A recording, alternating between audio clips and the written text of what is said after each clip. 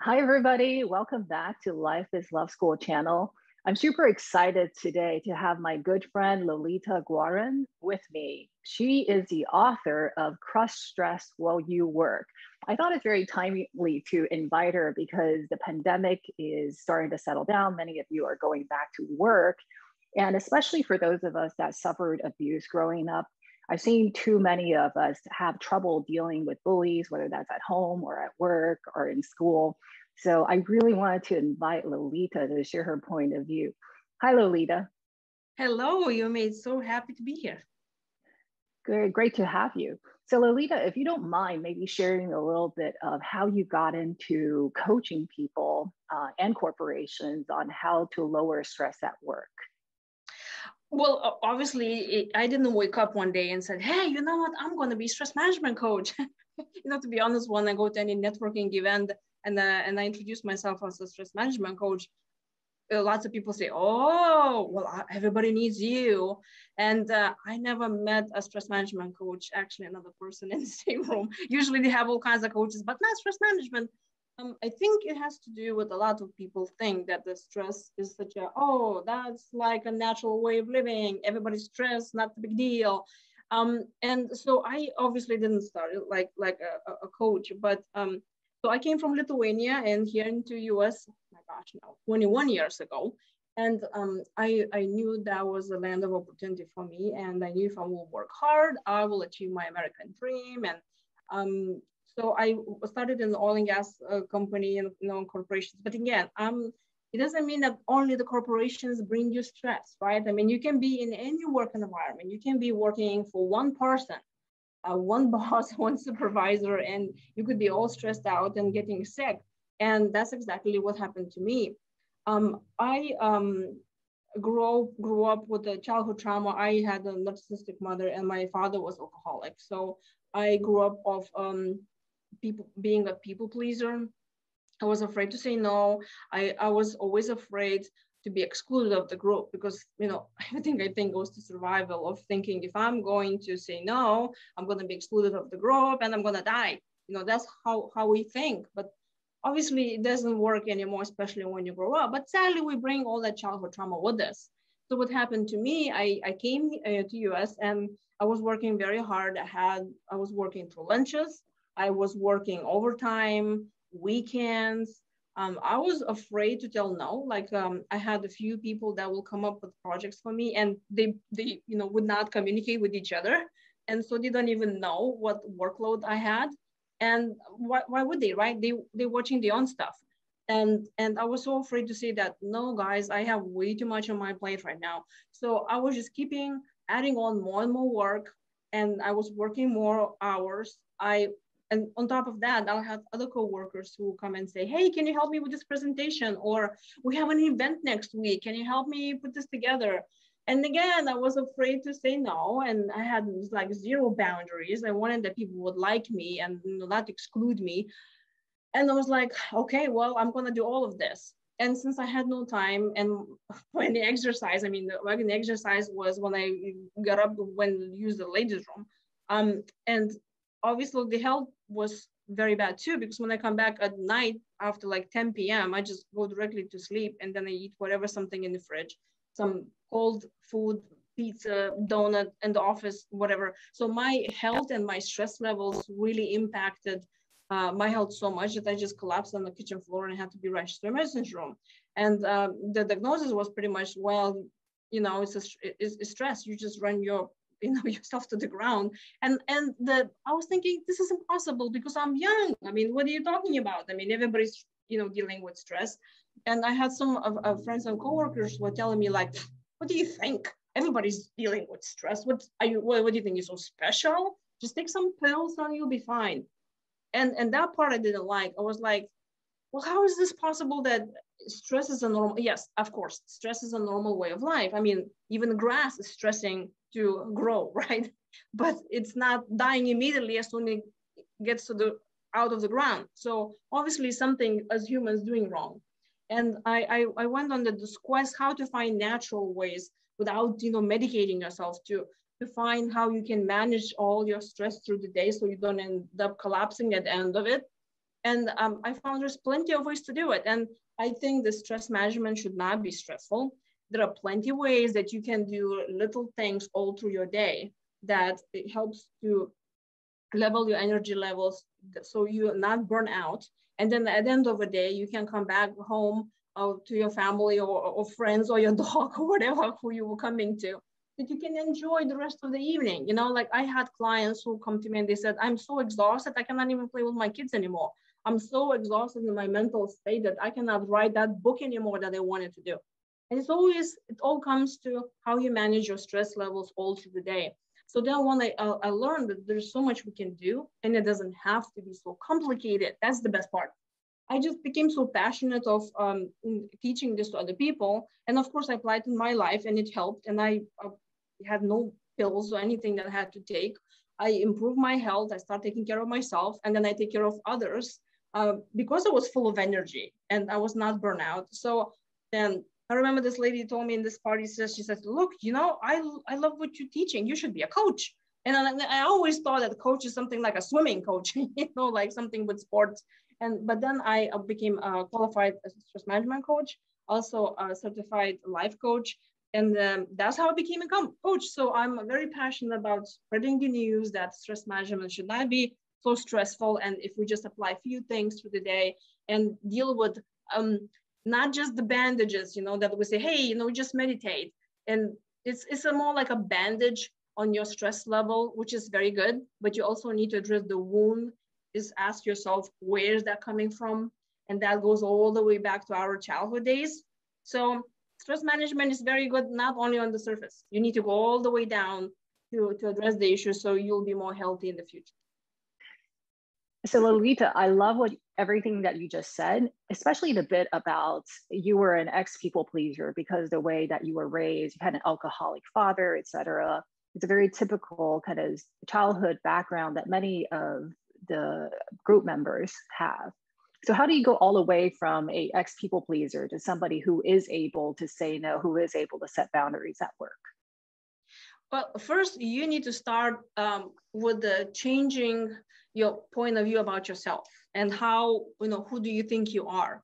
And the majority of times, you know, children who grow up in a traumatic environment, we don't believe we are worthy of good things and we are worthless. So you kind of feeling even guilty of taking care of yourself, and you feeling even guilty of saying, you know, I'm worth more than that. So this is why I need to start of realizing that you are worth more and you are enough the way that you are. And it is very difficult to, you know, to break this, especially when I think a lot of our brain works on survival. And it used to be, you know, that when we were living in the tribes and we were in the caves, like, you know, if you don't please others, and they're not happy with you, they will kick you out of that cave, and, you know, some lion's gonna eat you. And that was very valid. Or like, well, if you're not going to be nice to others, then they will not take you hunting and you will die from starvation. And, you know, it's been through ages that, you know, they can, you know, kick you out of the castle or they, you know, abolish somewhere, whatever, but not anymore. We live in that kind of time right now that we can take care of ourselves. You can go to the store and buy yourself some food, you know, and if you, your friends don't like you or your family don't like you, you can go and find some other people.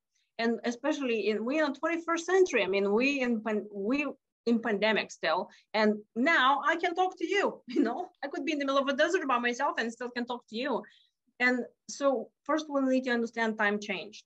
Number two, just because we are afraid that you know what's going to happen to us if somebody will not be happy with our behavior, we need to say, well, you know, they probably won't die.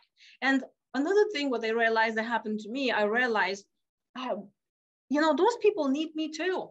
No, they're just not going to say, you know what, you didn't please me today, and I'm going to kick you out of the house now and never see you again. There are a lot of cases like that parents do to their children. But those cases, they come so complicated that not every case is going to be like that. And there's still a family unit. And there's, of course, there's some traumas that need to be healed and all of that. But a lot of times, we think that we will be excluded of the group and we're going to die. And that's what, you know, talking back about the workplace environment. what happened to me, I was afraid that if I'm not gonna agree with every single project they're giving me, I'm gonna be fired. Like, no, I have to work all of this.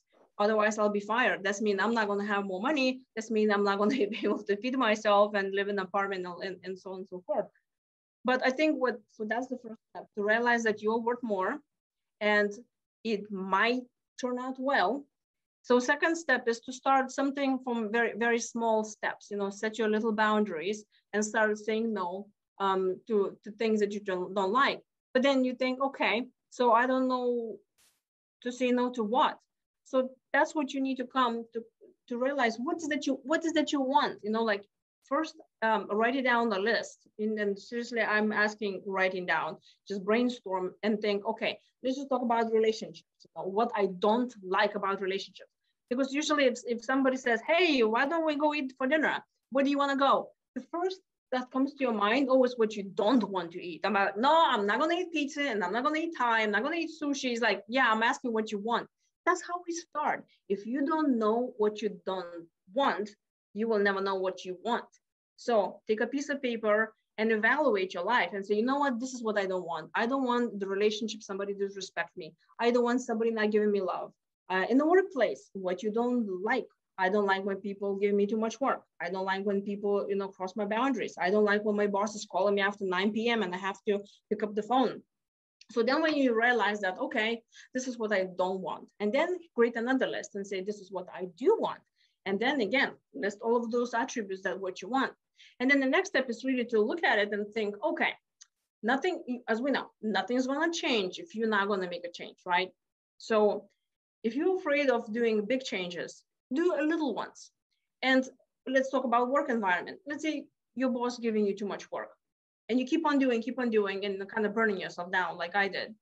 The first, we need to understand from a supervisor manager perspective is they want the job to be done and correctly, right? And with the quality. They don't want to go back to the same project because the errors and the mistakes that you may do will cost more money.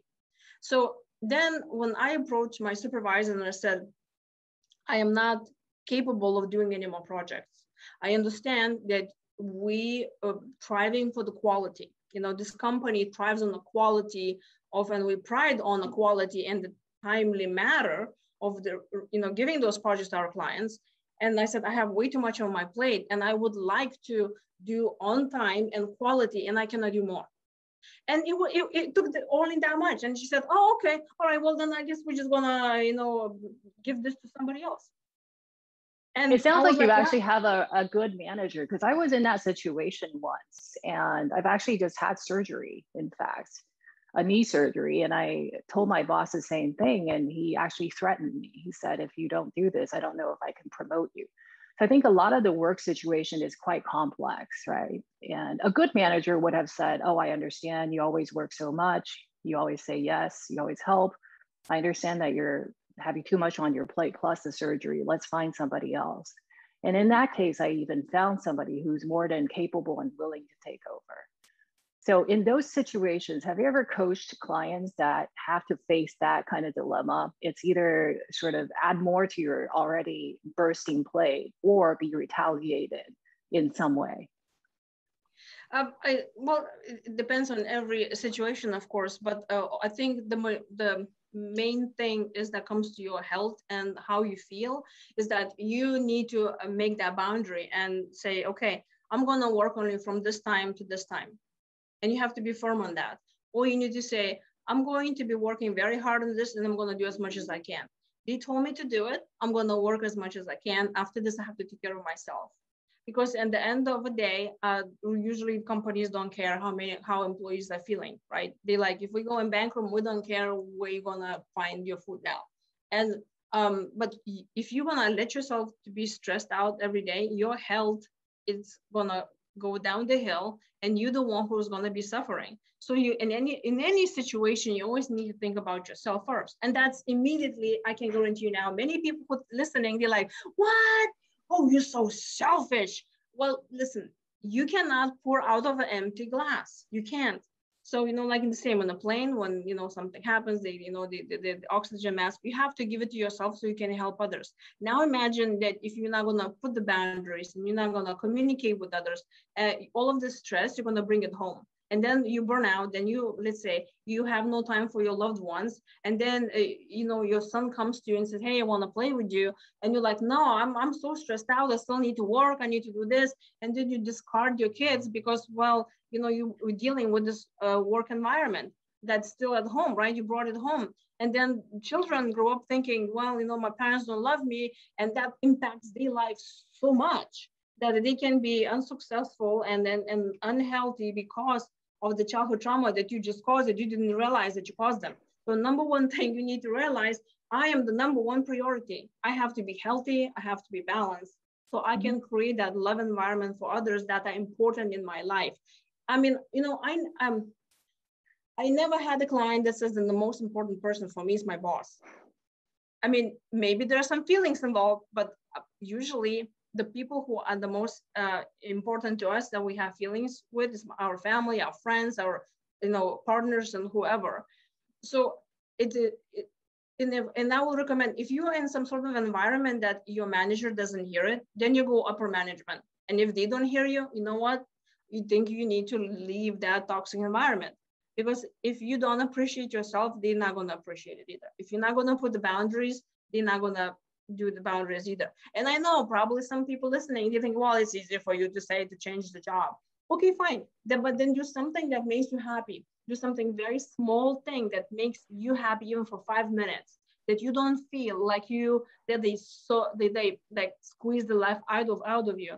Create a little spreadsheet, or just put it on a calendar and do some small things through the day that makes you happy, like watch a funny animal video for 10-15 minutes. Laughing, it really releases a lot of that stress hormone. It doesn't have to take that long.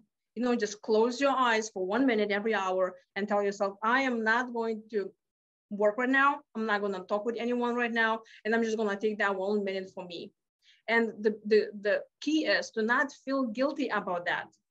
Give yourself some little breaks through the day. Give yourself little gifts, little treats through the day, so you don't feel like you're depleting yourself.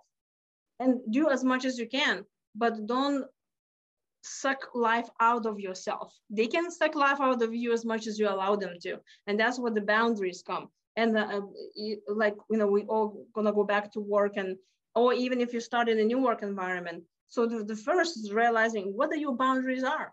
It's like, okay, for me to perform my job well, I need to be, let's say, working for 2 hours nonstop, non-interrupted. Then inform everybody that, okay, this is from 9 to 11. This is my time to work, and I don't want to talk with anyone. If you have an office, you close the doors.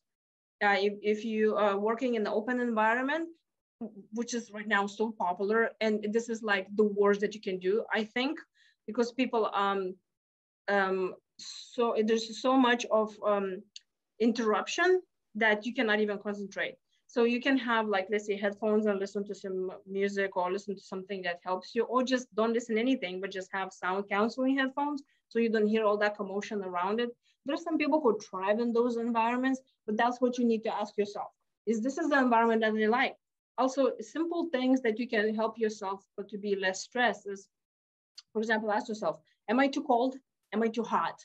Ladies especially, am my feet hurt? Because, if you have high heels all day long, probably they hurt. And then ask yourself, well, do I want to love myself?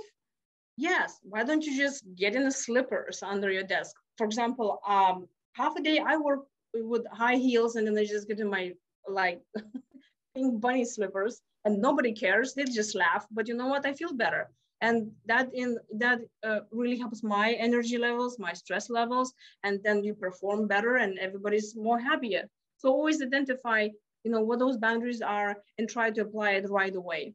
And of course, you're always going to have people who's going to break those boundaries, right? They're going to, even if you have headphones on, they're going to come and they pat on your shoulder like, hey, I have a question, whatever. And you can answer, but once or twice. But if it repeats, then you need to say, this is like a sign. If you see me with the headphones, wait until I don't have headphones, or, close the door in the office. Or, any situation is very different.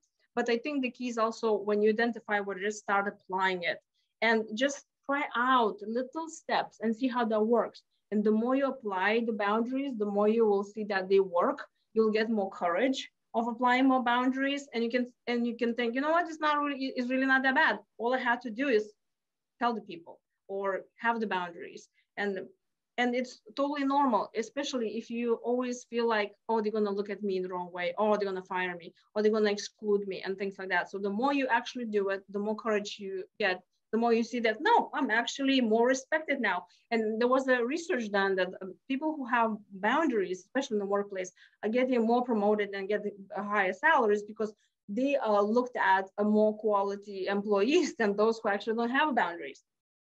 Yeah, I completely agree with that because people that don't have strong enough boundaries, especially if they're bullies or narcissistic bosses, et cetera, at work, they would literally target you because especially if you are somebody who's perfectionistic, works very hard, wants to please, then they know that you could be a target and they will use that. So it's super important to have strong boundaries, starting by the fact that you recognize my health matters, my family matters, my emotional and physical well-being matters.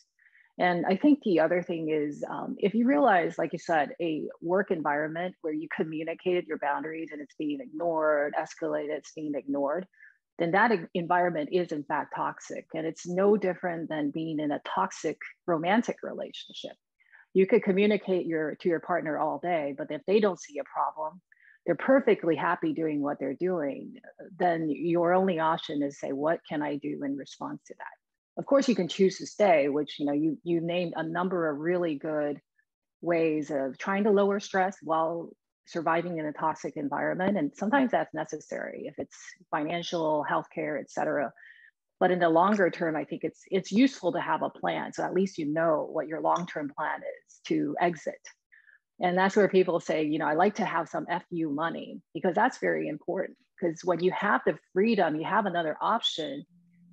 In the bottom of your heart, you know that if push comes to shove, I can go. I think that in itself also lowers stress. And I think having in any stressful situation, if we just believe that there is a bigger plan, I had a friend who was about to buy a home right by on the riverbank, and the house was a little older, and she was saying, well, but we love the location, and this house is just, I don't like the rooms and I don't like the furniture, because they were buying everything. And she's like, oh, it's so outdated and I don't like this and the plan sucks, but this is right on the river. And they still bought the house, and 2 weeks later the flood came and pretty much got it out. All of that. It was just only like stud standing, like in that ugly orange sofa she didn't like. It was like on the neighbor's yard, like standing after that flood.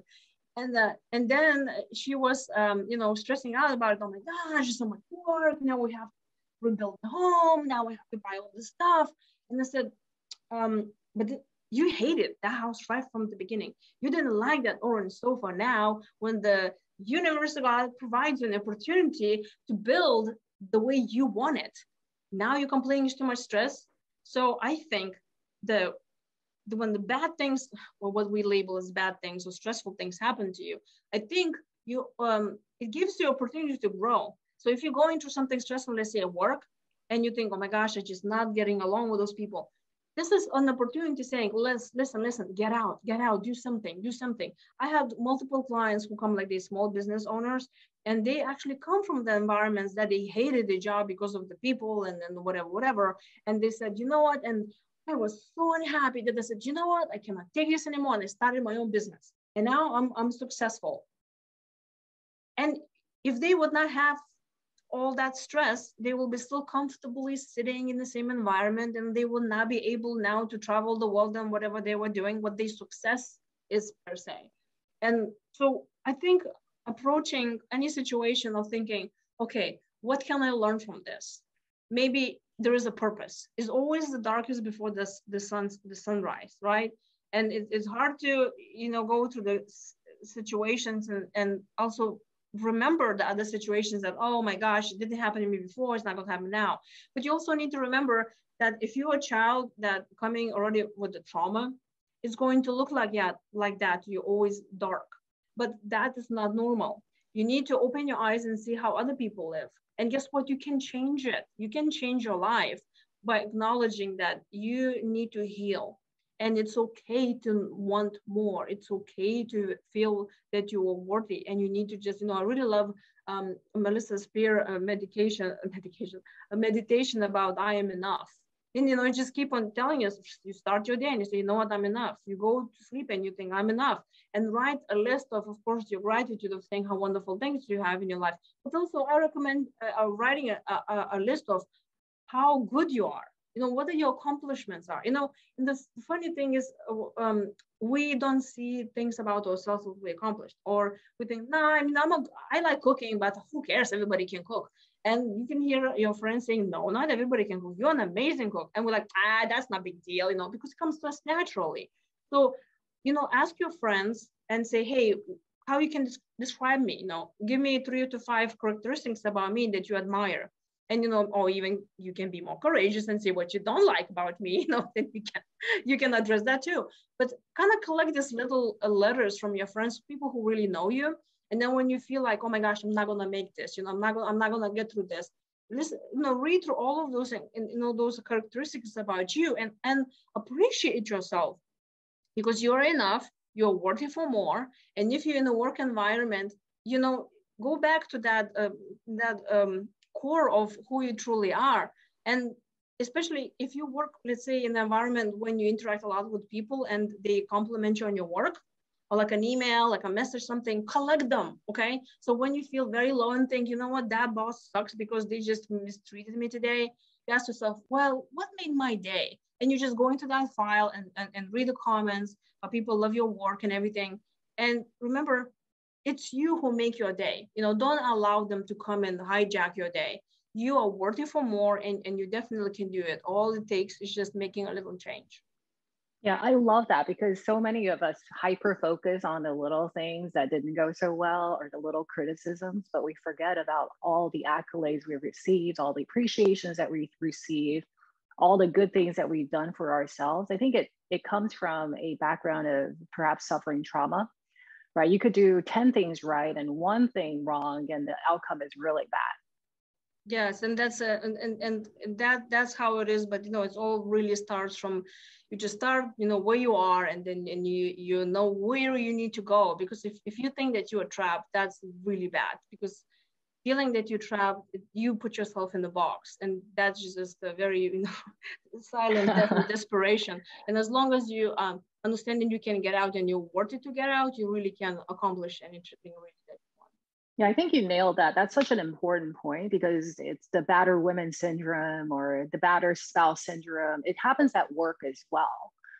When we see somebody in a power position, in this case, a boss, and if they're threatening or they're narcissistic, they're bullying you to do more, ignoring your boundaries, etc., it's very easy to trigger somebody who suffered abuse at a parent who was also in a power position. So all of a sudden, we become that child again, and the boss is all powerful. We feel like we're trapped. We feel like we have no resources. We feel helpless, just like when we were as a child, but that's just the emotional brain going. So in these moments, like you said, it's very important to call forth our adult self and remind ourselves that this is now, not then. Like all the bad things that we're afraid of happening already happened. I think for me, that was a very powerful awakening, to know that, a lot of times what we're worried about actually was something that happened in the past. It's just whatever happening now is triggering us to think that we're somehow reliving the past, but it's not true at all. So to remember all the power, all the resources and options you have as an adult is absolutely critical. Yeah. I agree. And I will go one more step further and say, always remember that we learn from our parents, and it goes from one generation to another generation. We learn the behavior from others. And I think what helped me a lot, that realizing that my parents also were wounded children, and they didn't know how to heal themselves and how to move on. So they did the best they could. And I think realizing that, it's just all about forgiving yourself and others. I think that's needs to start from there. I really love that, because for years I was very angry at my parents, because in my mind, they should know better. They're older. And then I look at them and I realize they never progressed, as in physically they got older, but psychologically they never grew. And that allowed me to actually feel grateful for the life that I have, because I have all the resources, the books, the therapist, just the psychological learning and research that I could understand what's going on and actually heal myself. And then now being able to help other people like you are doing that. And it's a very gratifying work that we do. But not everybody has that opportunity. And our parents a lot of times are trapped. Exactly. And going back to the workplace, it's you can work very stressful job, or even be a parent, let's say, it's very stressful to take care of your kids and all that, and get into little details and think, oh my God, I can't take it anymore.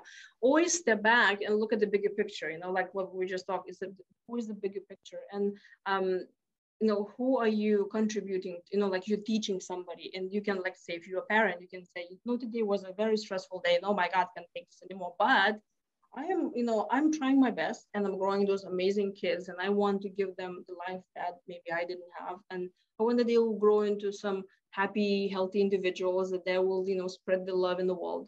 Or like if you're working in the environment that's a lot of stress that has to do with a lot of people suffering, you can say, well, I hate to see people in pain today, but I'm doing my best to making them feel comfortable, and whatever left for them days if you're in a hospital. I read the research. There was 2 groups of surgeons that they did this research, and the one group of surgeons were just sitting and talking about how stressed out they feel because they have so many patients that they, like about to die, and they die and whatever, and they couldn't take this anymore. And then another group, they were talking about actually looking at the same thing, as of like, well, we have to deal with so many people who are dying, and it's unbearable to look at their pain, but we're doing our best to make the last days bearable, or at least less painful, and we're helping them and the families.